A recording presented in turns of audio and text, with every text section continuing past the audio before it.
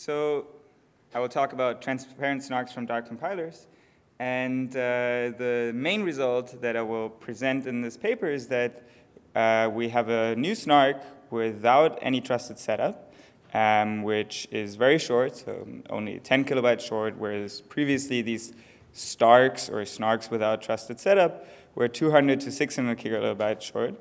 And it's also very efficient to verify. And what it uses is something that I will talk about today, which is a polynomial commitment using groups of unknown order. And you can use them without a trusted setup. So I realized that I've given so many SNARK talks that I actually don't even have a slide about SNARKs anymore. But what it is it's a zero knowledge proof. And what it allows you to do in very simple terms is if you have an encrypted transaction, I can prove to you that the transaction is valid, and you can check that the transaction is valid without knowing any of the details. And the SNARK part of it is also that it's super efficient. So the verification is super efficient. So what this allows you to do is actually give you a proof that the entire blockchain is correct, and the proof will be, maybe like 15 kilobytes or 12 kilobytes, and it will still be, maybe 150 milliseconds to check. So you can get a single proof, inserting that all of the transactions in the entire blockchain are correct, and checking it is that proof is a few kilobytes, and is insanely easy to check. So these are very, very powerful tools. But if we look at a recent comparison of these SNARKs, then they all have some downsides, and this slide is way too dense to parse, but what I want to take away from it is that Supersonic, what I will introduce today, is the first transparent SNARK, so it doesn't have this trusted setup with very short proof sizes and very short verification time. And what is the problem with this trusted setup? So a lot of the most efficient SNARK construction have a trusted setup. And what this means is if the setup can be subverted, so if there's the person doing the setup, if he's cheating or she's cheating, then and colluding with the prover, then the prover can create fake proofs. So he can break math. He can say that 2 plus 2 is equal to 5. Why is that a problem? Well, if we use this in a cryptocurrency like Zcash or Monero, then this fake proof can lead to undetectable inflation. I can spend more money than I have, right? And the zero knowledge property, the fact that everything is encrypted and hidden, will still hold. So I won't even see that new money has been created out of thin air. And the problem is that even sort of the fear of this undetectable inflation is kind of dangerous because I don't know whether there's no way to falsify that actually no such thing like that the trusted setup has been done correctly. Like we can only look at that they did the best practices, but we can never really know. And in fact, in what you can do is you can have a distributed setup, and there's been a lot of work on great work on that. So that we say we get together 10 or 15 people, and as long as one of us is honest, then everything is okay. Zcash did that, and they did a great job at it, but it turned out they had an implementation bug. So their trusted setup was actually broken. Luckily, they fixed it before it was exploited, or at least so we think, right? We don't, I'm pretty sure that they fixed it. There's no evidence that it was broken, but the problem is we don't know, right? We can't definitively say. And the other problem with SNARKs, or at least the older kinds of SNARKs, is that every time I want to create a SNARK for a new functionality, I need a new trusted setup, right? So if there was this proposal for Hawk, where every smart contract is private and it's amazing and beautiful and so on. But the problem is every single smart contract needed a new trusted setup. And if any one of them is broken, then we have a problem. So this is really not feasible. And so what we introduced today is a SNARK that has all the good properties of SNARKs, but does not require this trusted setup. And the SNARK is called Supersonic. So how does that work? I actually want to explain to you today. I want you to get an understanding of how this tool actually works. So what we're going to use is a so-called polynomial commitment. And if you saw Alessandro Chiesa's talk yesterday, there's a lot of similarities here. And I will explain why. So a polynomial commitment is a cryptographic commitment. So this is the C, a small value. So even if I commit to a huge polynomial, remember a polynomial is like 3 plus x plus 5x squared minus 7x cubed, and so on. We're doing that over a finite field. And so what I can do is, even though the polynomial is potentially long, I can commit to it in a constant size value, a couple hundred bytes maybe. And then the verifier can challenge at a point z, and then I can give you the evaluation of that at that point z. So I can give you f of z equals to y, and a proof that this evaluation was done correctly. So you can check, I can basically outsource the evaluation of this polynomial. And recently, there was, end of 2018, Mahler and others introduced this proof system called SONIC, which is a new kind of SNARK, because it uses only polynomial commitments, and the trust is really only in these polynomial commitments. And so there's only a one-time trusted setup. So it doesn't have the problem of Hawk anymore, where I need to do a trusted setup for every functionality. I only need to do it once. And this is what Ale talked about yesterday, and in particular he talked about Marlin, which is an improvement to SONIC, and Plonk is another improvement to SONIC. So all of these proof systems just use polynomial commitments. So what this means is that if we can come up with a new polynomial commitment which doesn't have a trusted setup, we have a trusted SNARK. So that is exactly what we did. So what is a dark proof? It's this polynomial commitment. It's a Diophantine argument of knowledge. Why Diophantine? Because it works over the integers. And it uses these so-called class groups, but the important key factors is that if I want to evaluate the polynomial, I can give you a proof which is logarithmic in the size of the degree of the polynomial. So it's a polynomial with 1,000,000 terms. I can give you a proof that has like 20 or 40 elements, and checking it also takes only like 40 operations or something like that. And the most important thing is it doesn't have a trusted setup. So what does this give us? Well, SONIC plus dark gives us supersonic, right? We just plug the dark polynomial commitment into SONIC, and we get supersonic, which is a SNARK with short proofs and no trusted setup.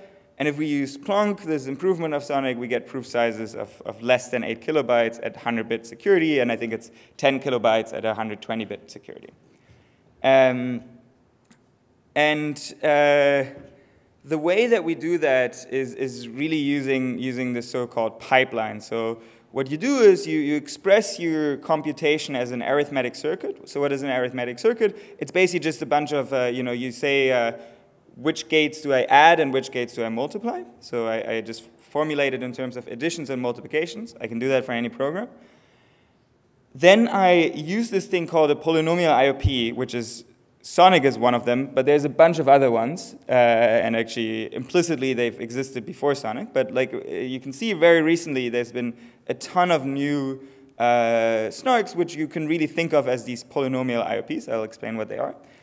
And then this is the information theoretic part, and then I use a cryptographic compiler, we call it the polynomial commitment, to make this into an interactive argument. So there the prover and the verifier send each other messages. And then there is another cryptographic trick which can sort of squash the interaction and make the interactive argument into something that is non-interactive. What does that mean? Well, the prover can just write down the proof, and you can read it and check it and make sure that it is correct. So what is this polynomial IOP? Well, the idea is that the prover sends to the verifier sort of polynomial oracles. So he sends these polynomials, and then the verifier can query these polynomials and get evaluations of the polynomial. So this doesn't really exist because, or it's not efficient necessarily, because sending these oracles would be very expensive. But what we can later do is replace them with polynomial commitments. And I can also pre-process some of the, I can express my circuit, so my computation, as polynomials, and already pre-process some of them such that I have efficient access to them. And then we go along, and the prover sends some polynomials, the verifier sends some challenges, and in the end, the verifier accepts or rejects. And so the pipeline is that we take this polynomial IP, then we use a commitment to replace all of these polynomials, which the prover then will just send a commitment to a polynomial instead of the actual polynomial. And the challenges now, or like evaluating the polynomial, becomes an evaluation proof. So the prover convinces you that the polynomial evaluated at this point is in fact this value. And then we use this Fiat-Shamir transform to compile this interactive protocol to a non-interactive one, where basically the idea is that instead of the verifier generating these challenges, I can just generate them from a hash function. And since hash function, if we assume they look sort of random, the output of them, then this works. So instead of alpha being sampled by, it's just a random number, instead of it being sampled by the verifier, we'll just hash all of the previous messages and generate the challenge from that. So what we showed, and what Marlon at the same time sort of also showed, is that if we have a polynomial IOP, we can make it into a SNARK. And there, as I said already, there exist now multiple polynomial IOPs. So for example, in Sonic, they present exactly a polynomial IOP for all of NP. What does that mean really for any computation you can think of? There exist these polynomial IPs, so no matter what language we want to have a SNARK for, we can create a SNARK for it using this recipe of polynomial IPs and polynomial commitments. And in the end, what this gives us, using different, we can see here that sort of different polynomial IPs will give us different SNARKs. So, for example, Sonic is actually not the smallest. Plonk seems to be a little bit smaller. But what this also means is that if someone comes up with a new polynomial IOP, they can directly plug it in. And they only need to work and improve this polynomial IOP, and it will directly give us a better SNARK. There's a one-to-one mapping between better polynomial IOPs and better SNARKs. So what does this construction look like? And the thing that I will focus on is this polynomial commitment. So remember, this is what a polynomial looks like. And what I'm actually going to do is I'm going to, usually we think of these polynomials, or we want a polynomial modulo some prime p, so in the field fp. But what I'm going to do is I'm going to represent it over the integers. So obviously, every number between a mod p is I can map to an integer between 0 and p minus 1. So what I'm going to do is I'm going to choose a q, and this q is larger than p. And then I'm just going to evaluate the polynomial f at q over the integers. So let's make this very concrete. This may sound a little bit weird, but it's actually just a very simple thing. So say I have this polynomial, 4x cubed plus 2x squared plus x plus 3, and my p is equal to 5. So then I'm just going to evaluate it at 10, 10 is greater than 5. I could have also chosen 100 or another point. But what this gives us is, it gives me 4213. So basically, it just gives me the coefficients listed next to each other. And what it turns out is that this is a unique encoding, a unique representation of the polynomial as an integer, I can map any polynomial of this form. I can map to an integer.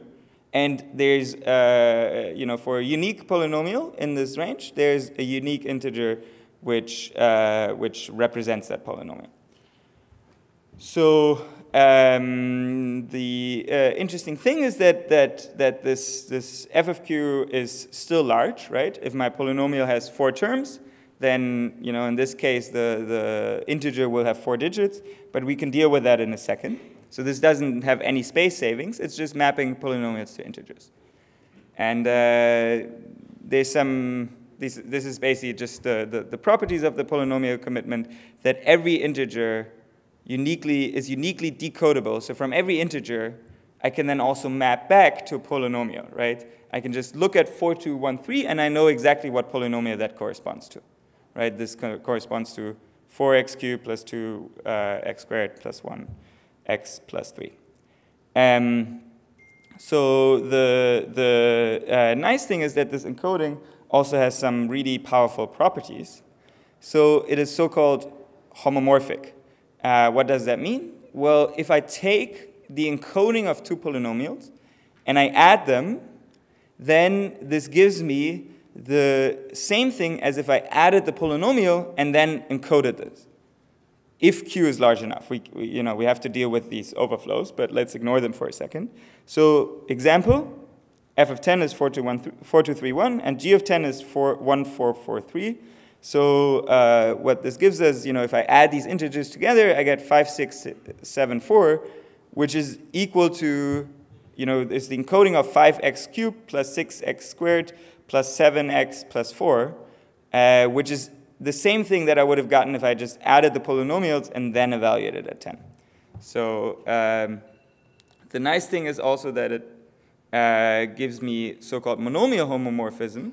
So I can also multiply the polynomial by x to the k, right? So I can shift all of the terms by x to the k, and that just corresponds to multiplying by q to the k. So say if I want to multiply by x squared, I multiply by 10 squared, which is 100, right?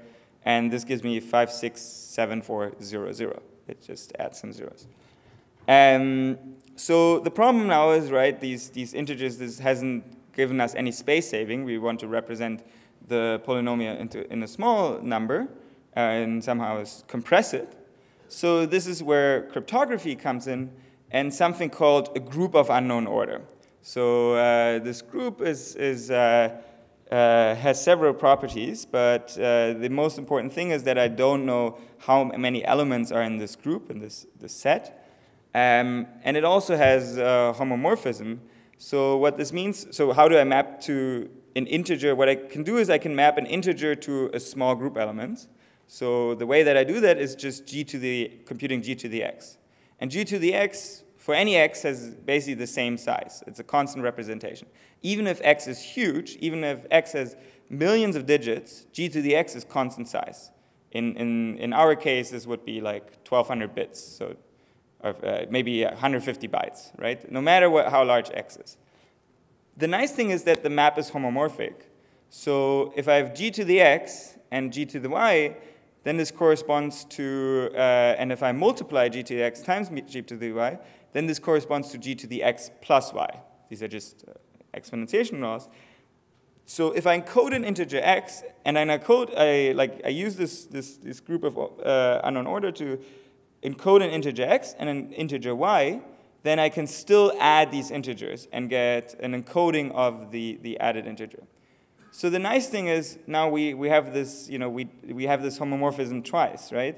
We have, first we can lift our polynomial to an integer by evaluating it at the point q, and then I can use the homomorphism in the group to basically it carries forward. So if I did this procedure twice for two polynomials and then added them, or if I added the polynomials first and then did this procedure of committing to it, I would get exactly the same result.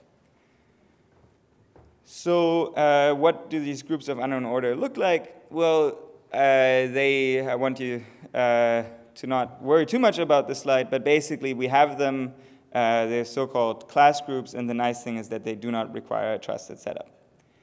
But how can I now use this commitment scheme, right? This is the commitment scheme that I want to use. How can I use this to build a polynomial commitment, right? I know how to I know how to commit to a polynomial now, but I now need to also efficiently evaluate the polynomial at a point. This is really the crux now, right?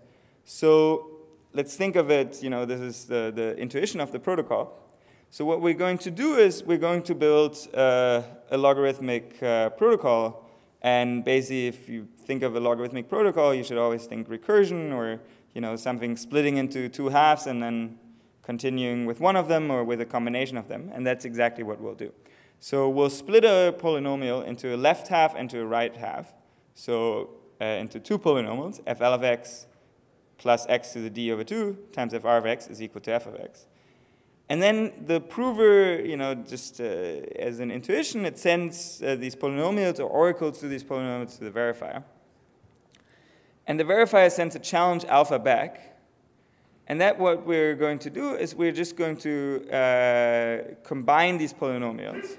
So we're going to compute f prime of x is equal to FL of x plus alpha times FR of x. So it's a random linear combination of these polynomials. But the interesting thing is that what does this give us? Well, this gives us f prime of x, which is of half the degree than what we started with. So we just started with degree d polynomials, and we ended up with degree d over 2 polynomials. And then we can just repeat, right? We can just repeat log d times until we get a constant size polynomial. And I'll tell you in a second what we do once we get to the base case. But reduction by 2 always gives us a logarithmic protocol. So what we really do, though, right, we don't want to do this over the integers because these are expensive to send. So we're going to apply our commitment trick to lift everything to group elements, right? So let's go back here. You see FL of x gets lifted to g to the FL of q, right? We encode it as an integer and then use the group operation. But the nice thing is all of the homomorphisms still apply, so we can run exactly the same protocol. There's a couple challenges here. So the verifier actually needs to check that this C is equal to f of x, or that the left half and the right half have the right property. So it needs to check it needs to check this equation, C equals CL times CR to the Q to the D over 2. This checks sort of the second line. And then I also need to evaluate the polynomial at a point, but that is easy because I can just send these values in parallel. So I claim that f of x is equal to, at z is equal to y mod p. And then I just can, for each of the polynomials, so for FL and FR, I just send you the evaluations mod p. So I send you FL z mod p and FR z mod p. And then the verifier can, check that YL and YR have the right relation, and it can compute, the evaluation, the claimed evaluation of f prime of x. So it can compute y prime, which is just the random linear combination of YL and YIR using the challenge alpha. So this is basically the whole protocol. There's one challenge here, which is this green box next to the verifier. The verifier needs to check, right, the second line of the statement. And it turns out that this is an expensive check. So why is this expensive? Well, I need to compute CR to the Q to the D over 2. And Q to the D over 2 is a huge number. It's as large as my polynomial, the original description of my polynomial. So I can't really do that exponentiation. That turns out to be very, very expensive.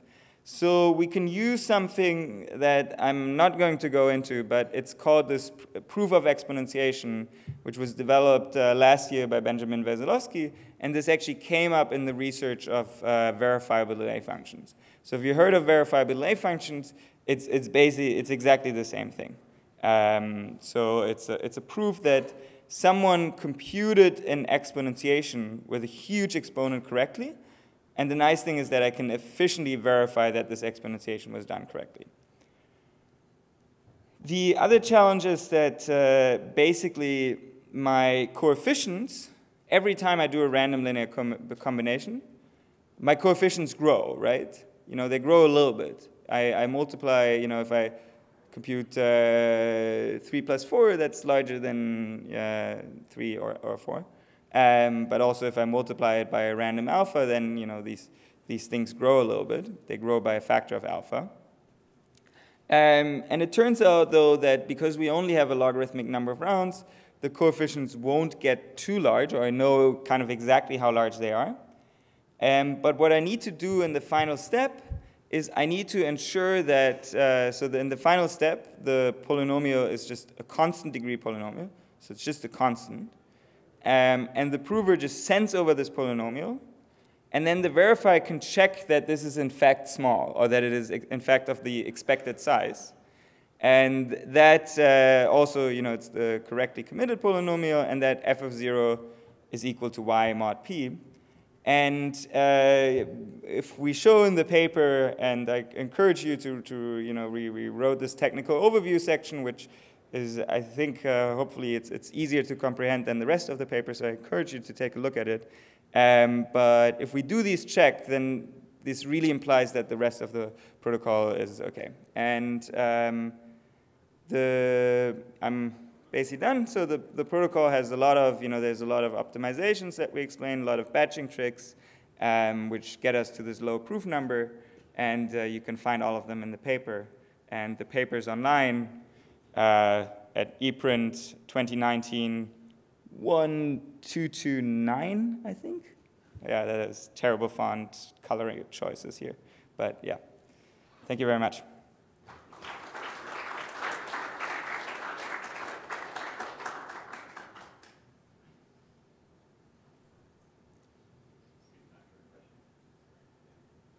Yeah, any questions? Yeah. How much does this improve on the previous status of the art? Like, so the previous, like a STARK is for the same size circuit is maybe 600 kilobytes, and this is 10 kilobytes. So asymptotically it gets you from something that is log squared or log cubed to something that is purely logarithmic. But yeah.